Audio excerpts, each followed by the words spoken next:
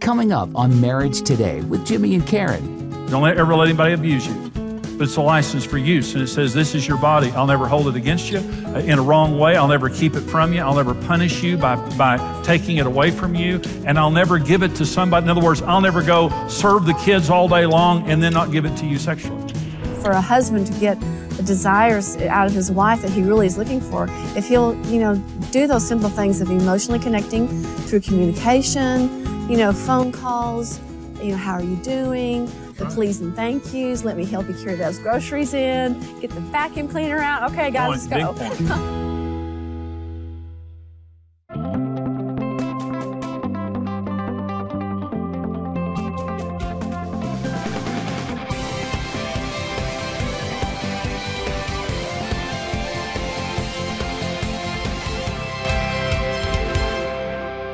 We're going to talk about the secrets of lifelong passion and sexual intimacy. And I really love teaching on this topic because there is so much misinformation in the world today. Now, this teaching, I do a lot of different seminars. I do a lot of different teaching on sex and sexual intimacy. And what I love about this teaching now is we're going to spell true. And when we spell true, we're going to establish some core beliefs that are essential now to building a foundation for passion and sexual intimacy. And the first, we're going to start with the T. And the T stands for the Bible is relevant and authoritative in my life and in our marriage. Okay, the Bible is true and authoritative. Now, the Bible's under attack, and I know this is under attack in America. It's under attack in many other countries as well. But understand this. When the devil came into the Garden of Eden, here's the first words he ever spoke to humanity. Has God surely said? Those were his first words. He can't defeat you till he disarms you. And God gave them a word, and if they would have followed that word, they would still be alive on the earth, and they would still be in a perfect marriage and perfect bodies. But he came to them and said, is that word that God gave you really true? And Eve said, oh yeah, it's true. And he says, no, it's not true. God knows that in the day that you eat that fruit, you're going to be like him. You're going to be a better person. God's trying to hold you down. He's trying to keep you from something right. There were thousands of trees in the garden that were legal. There was only one that was wrong. And he convinced them that the reason God wouldn't let them eat of that tree was because he was mean and he was trying to keep them down. And they walked over and took that fruit. And he said, you won't die in the day that you eat that fruit. You won't die. He said, God knows you're going to come alive. You're going to know the difference between good and evil. Listen to me. They died. They lost the garden. Everything God gave them was lost. Now, let me say something. I'm a preacher. I'm all for sin if it works. I mean, I'm not a fuddy-duddy. I wasn't born a preacher. And I've done all those things. I've done all those things. Okay. It kills people. Sin kills people. So the Bible, first of all, tells us how to enjoy sex, like the book of the Song of Solomon. I probably wouldn't read parts of the book of Solomon in church, The Bible talks graphically about sex because God created sex, and he's a good God. He created it good. But listen to me. The Bible says certain things are wrong. The Bible says adultery is wrong. The Bible says that sex outside of marriage is wrong. It says those things. If you'll stay within there are many ways you can enjoy sex. Be creative. Have fun having sex in marriage. That's what God wants for you. He's not a prude. He made it that way. He wants you to enjoy it. But he created a fence around it so that we could enjoy it and not have problems. And I'm telling you, as a marriage counselor and as a person myself, when I talk to couples who have gone on the other side of the fence, it always creates devastation. It always creates harm. I'm all for sin if it worked, but it doesn't work. Experientially, it doesn't work. So I have to begin by believing this is still true. This is still true. Regardless of what anybody else says, this is still true and authoritative for my life. Now, if you don't believe that, you're going to be open to the torrent of deception that's going on in the world today, especially about the area of sex. So this is the standard now that I'm going to use to decide what's right or wrong. And by the way, all people have sexual issues, including me. All of us are imperfect. We all have sexual issues. That's not the issue. So when I'm sitting up here saying certain things are right or wrong, and someone would say, well, you're a hypocrite. Listen to me. We all make mistakes sexually, but the difference between a true Christian and a person who isn't is I accept this telling me what's right and wrong. And when I make a mistake, it's a mistake. It's wrong. It's against the standards. So I'm imperfect, but I receive this is telling me what the standard is. That's the difference, in my opinion. Number two, the R. Reality is much different than secular TV, movies, magazines, and the internet tell me. That's not reality. When you're watching TV, when you're watching movies, and it's showing these glamorized views of sexual immorality. You know, one of my objections to movies and television is they don't show the disease. They don't show the aftermath. They show the sexual immorality, but they don't show you the real life thing that's going on. Now, when you go to the grocery store, you know, one of the things about the grocery store is they have these magazines that they always, men's and women's magazines, at the grocery store counter, they always have something about sex. Always have something about sex. So these are actual things that are on magazines. The first is Cosmopolitan magazine. These are actual front cover lines on magazines from men's and women's magazines at the checkout counter now at the grocery store. This is Cosmopolitan. 50 ways to seduce a man in a minute or less.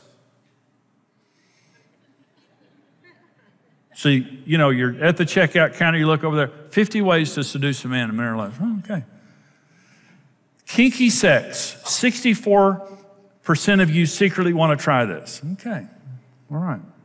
Here, this is one of my favorites here.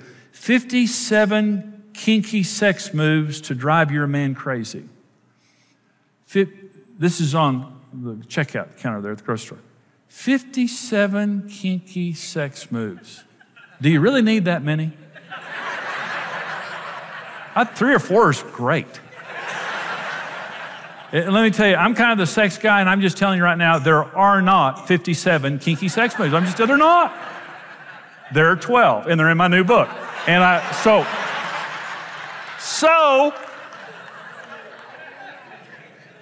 okay, here, more titles now. More sex, less begging. Sex for 100 days, health for life. For you, not necessarily her, but she'll. So, and you see that stuff, and it's not real. It's not real. And so you watch movies or you see TV, it's glamorized, it's romanticized. Or on the internet, and there are men leaving their marriages for this internet sex. It's not real. That's not the way real people live their lives. It's just not. That's not real. But you get it in your head. Research has proven, I want you to listen to this one, that when men are exposed to 3 one-hour R-rated movies, it changes the way they view women. 3 R-rated, not X-rated. Men begin to objectify women and remove their personalities from them. And so when you believe that nonsense that just says there's someone out there and they're having, you know, there's 57, I am missing out on 57 kinky sex moves. Basically, I'm being defrauded of a lot of, I could be a sex genius if it wasn't for that dud I'm married to right there. That's what it makes you feel like, okay? Well, it's just not real.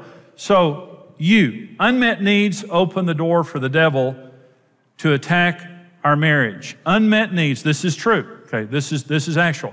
Listen to 1 Corinthians 7. This is the Apostle Paul. Listen to what he's saying. Let the husband render to his wife the affection due her, and likewise also the wife to her husband. The wife does not have authority over her own body, but the husband does. And likewise, the husband does not have authority over his own body, but the wife does. Do not deprive one another except with consent for a time, that you may give yourselves to fasting and prayer, and come together again so that Satan does not tempt you because of your lack of self-control. Now, here's what this is saying. When we get married, we give our body to our spouse. This isn't our body anymore. It's our spouse's body. And so you can't get married and then withhold your body from each other, but it's a normal thing. People do it to punish each other. People do it for whatever reason. But Paul says here, you don't have authority over your body when you get married. Your spouse does for the right of them having sex and getting their needs met. Well, this goes both ways. So I was on a TV show and they were taking calls from around the country. I think this woman was from like New England. And she said, I was telling my husband, you know, that I want sex. And, would you go to the doctor and get some help? And she said, my husband said, I'm fine. And she said, and I'm devastated. What he did is that he took his body, and he had a problem that was treatable. He took his body and said to her, I'm removing this as a formula in our marriage. And I'm fine with that. But she wasn't. She was devastated. Then I had a man that I counseled. This was several years ago. And I'd known this man for a long time. His wife was a very attractive woman. I mean, he was a handsome guy. And he was like late 30s, early 40s. And he came up to me and said, Jimmy, he said, I'm a healthy male. And he said, I love my wife. I'm very attracted to her. He said, but she told me the other day, she said, your sex needs just stress me out and I don't want to hear about them anymore. And she checked out. It was because of kids. They had children. And he said, I help around the house.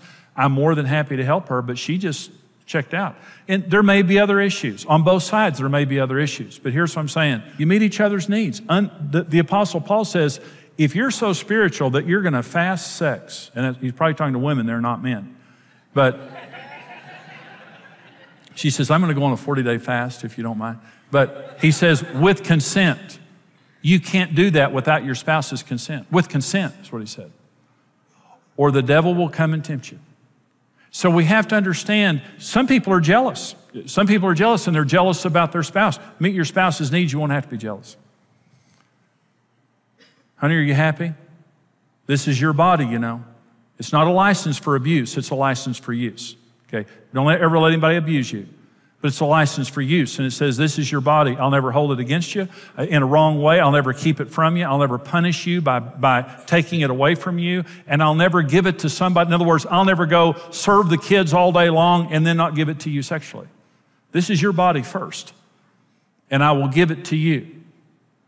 That's the way you make sure sexually that you close the door on the devil in your marriage. That's a core foundation of sexuality. And each of us has what the other needs. If we will serve the other, our marriage will flourish. We can't meet our own needs. If we could meet our own needs, we wouldn't get married. I have what Karen needs and she has what I need, and it's different. What I need from Karen is different than what she needs from me. And so I'm going to meet her needs, she's going to meet my needs. Now, you may have heard me tell this story before, but let me tell you about the heaven marriage and the hell marriage, because it's not biblically accurate, but it's a good story, okay? Heaven and hell both have banquet tables, okay? And in heaven and hell, there's just this incredible banquet on the tables. And in heaven and hell, people have utensils on their hands that are strapped there, and they're too long to feed yourself. There's a banquet in front of you, and you can scoop food in front of you, which is just incredible, but you can't feed yourself. And so in heaven, everyone is in heaven at this incredible banquet, and they're scooping up the food and feeding each other across the table. The same exact picture is in hell, but in hell they're so selfish that they'll starve to death before they'll feed each other. I can't meet my own needs. If I could meet my own needs, I wouldn't have gotten married. There are needs that only God can meet. I'm not talking about a dysfunctional relationship where you're asking something for your spouse that they can't give. But there are needs that Karen meets in me that I can't meet in myself. In other words, I've got utensils that I can scoop what she needs and feed it to her, but I can't feed it to myself. I need her to feed me, and she needs me to feed her. So a heaven marriage is two servants in love that are unselfish and said, baby, what do you need? You want some corn? You want some mashed taters? You want some okra? What do you want? Rather than saying, you want corn, open up. Like that. I don't want corn today. Let me tell you what I need, because I'm different than you. But two servants in love just sit there and say, baby, what do you want? Babe, let me serve you. And you sit there and you feed each other. But in hell, they're so selfish that they'd rather starve to death than meet each other's needs. You have what each other needs. If you'll listen and have a servant heart, you'll flourish in marriage because you both have what the other person needs. Well, I hope you enjoyed that teaching, and I hope that it really ministered to you. That comes from a series that I do called Lifelong Love Affair. And it's a series, it's also a book. And right now, for your gift of any amount, we want to get you the message from the series, The Secret of Lifelong Love. Now, you have to get this on the web. The address is there on the screen right now. For your gift of any amount, go online. We'll get you that CD single of The Secret of Lifelong Love. For your gift right now of $60, we want to get you the full 4-part audio series, Lifelong Love Affair, plus the book, Lifelong Love Affair. Those will bless you, really minister to you, and maybe you can pass it along to someone that you care about to minister their marriage to. For your gift of $110 or more right now, we'll get you the full DVD series, 4-part Lifelong Love Affair series, plus the book, plus our new Vision Retreat app. We teach every person, part of the Lifelong Love Affair is talking about being married on purpose and having a vision for your marriage. It will transform your marriage. And we will include, with your gift of $110 or more, the Vision Retreat app. It'll work on your phone, your tablet, your computer. It helps you to prepare to have a Vision Retreat, to go on your Vision Retreat, and to follow up afterwards, take your marriage to another level. It's all included. The information is there on your screen of how you can get these important resources. I really want you to get this. It will really help you and minister to your marriage. Here's how you can do it. Transform your marriage into a lifelong love affair. For your gift of any amount, we'll send you the CD single, The Secret of Lifelong Love. For your gift of $60 or more, we'll send you the Lifelong Love Affair CD series and book. In this inspiring series, Jimmy reveals how to stay in love for the rest of your life, how to have vision for your marriage, and how to have God's blessing on your relationship. For your gift of $110 or more, you'll receive the DVD series, book, and the Vision Retreat Journey app. This easy-to-follow online experience guides couples through establishing clear vision and setting goals for their marriage and family. And I'm saying you absolutely can have a marriage that gets better and better and better, and you can have a marriage that lasts for the rest of your life. No matter where your marriage is, you can have a lifelong love affair. Experience Jimmy's series today.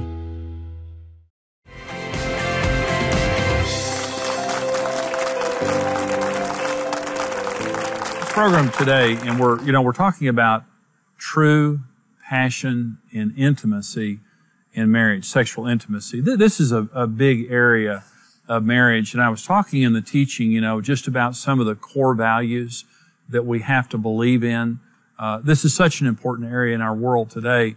People, when we meet, we naturally do the right thing. Mm-hmm. And then when we get married, we forget that. And I want to talk about just some of the issues.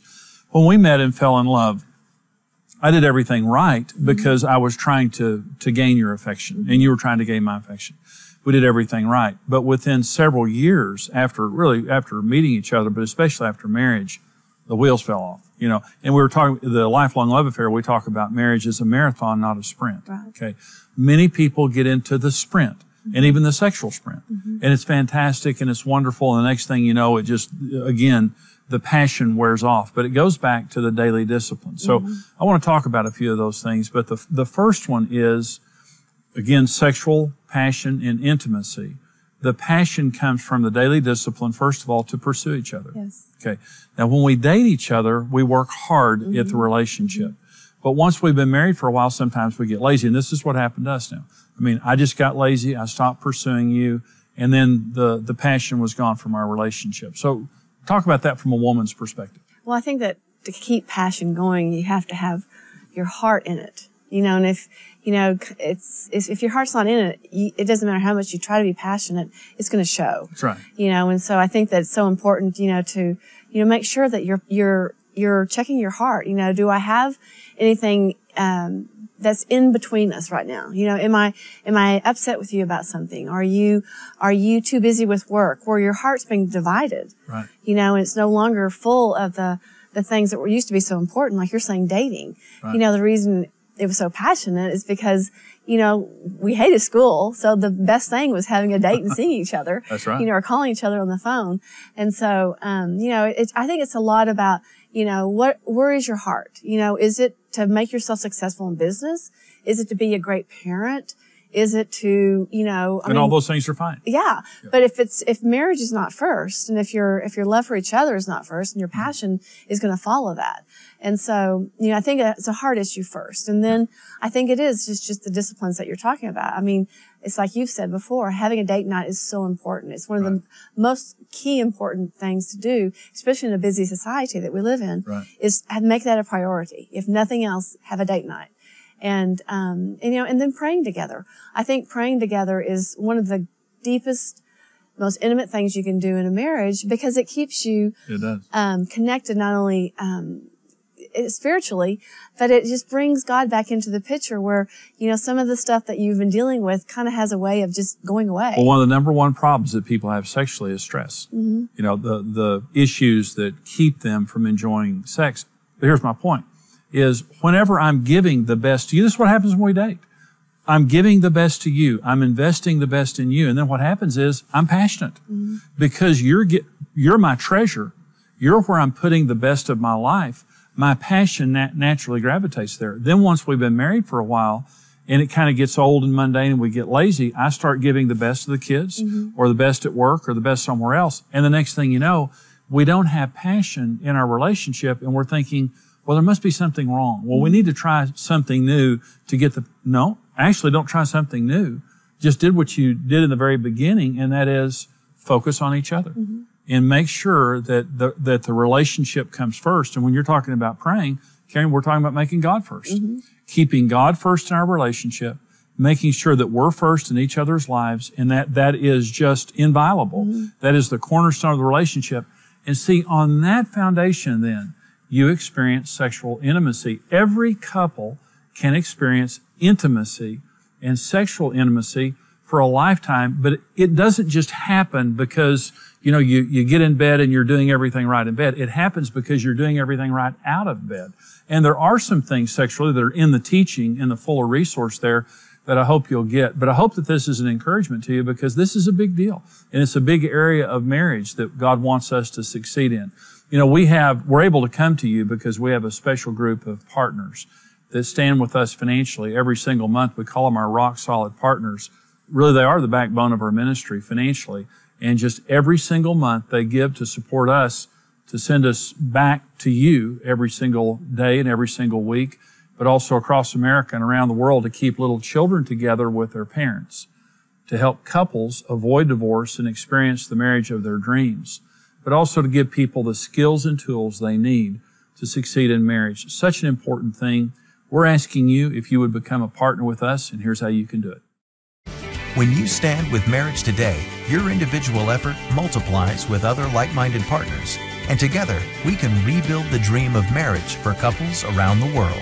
Being a rock-solid partner with Marriage Today grants you immediate access to an exclusive library of the ministry's resources and intimately connects you with our mission of helping couples succeed in marriage. That's really why we became rock solid partners, just because there was so much available to help us to help other marriages heal the way that we have. That's why we're tied into the ministry. We want to be able to bless and give so they can keep doing what they're doing. You're guaranteed, if you listen to any of the resources, you read the resources, you come to a conference, you will be changed. Everyone has something to give, and there are millions of unreached couples who desperately need the marriage-strengthening resources of Marriage Today. That's why we need you to join us. Become a rock-solid partner with the ministry and mission of Marriage Today.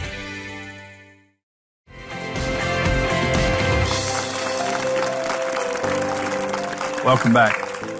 Marriage is a wonderful blessing for all of us, but one of the main reasons that people get married is sexual intimacy and also sexual exclusivity. Is in marriage, sex is the only unique feature of marriage. And when we enjoy that with our spouse in marriage, and that is something that, it's the only unique feature. And if it's something that we're enjoying and something that we're successful at, it is so wonderful. But so many people who get divorced because of sex. So this is a two-edged sword. It can be a tremendous blessing, but it can also be something that brings a lot of pain and division in our relationship. And Karen, we're talking about when the passion of a relationship and the sexual intimacy of a relationship suffer. It's always because we just stop being mannerly. A lot of people treat strangers better than they treat their spouse, and they're more mannerly. Now, when we got married, I was Mr. Wonderful. When we first met, I'm talking about started dating. I was going to say. And yeah, I was not as good when we got married. But when we got married, I was a jerk. I was ill-mannered and I took you for granted. but I remember how well-mannered I was. And manners means respecting a person. That's all manners mean. It means I respect you. The lack of manners means I don't respect you. I think a woman just appreciates a husband that, communicates in clear words and not just, it's like, thank you, and can I help you? Or, not just the grunts that, because I think that's what you're saying about manners. But also on the same side of that is I think for a woman, we like to feel emotionally connected. And I think it's just so important for a man to emotionally connect with their wife, throughout the day. And that's one of the good things that you do for us is that, you're so good about calling and checking on me and always communicating. And, and I think that, for a husband to get the desires out of his wife that he really is looking for, if he'll, do those simple things of emotionally connecting through communication, phone calls, how are you doing? The please and thank yous. Let me help you carry those groceries in. Get the vacuum cleaner out. Okay, guys, let's go. Big points. Big points. Well, honestly and truly, the misinformation that goes on sexually, and I was guilty of this, Karen. I had all these thoughts were in my mind. It's kind of like, it doesn't matter what happens outside the bedroom. It's what's in the bedroom that makes great sex. It's the opposite. What happens outside the bedroom creates the excitement and the passion for what then can happen inside the bedroom. And when you're not respecting your spouse, when you're not mannerly, you fall in love because you say please, thank you, you're courteous, you're helpful, you're sensitive to the other person, and you fall out of love because you become insensitive and ill-mannered. Well, we hope that this program today has been a blessing to you. We want you to know that God created sex in marriage to be something that is a pleasure for the rest of our lives. And we hope that this program helps you to achieve the sexual pleasure and intimacy that you desire. We'll see you next time right here on Marriage Today. Bye-bye. Thank you for watching Marriage Today with Jimmy and Karen. Subscribe to Marriage Today's YouTube channel for more marriage-building videos and updates.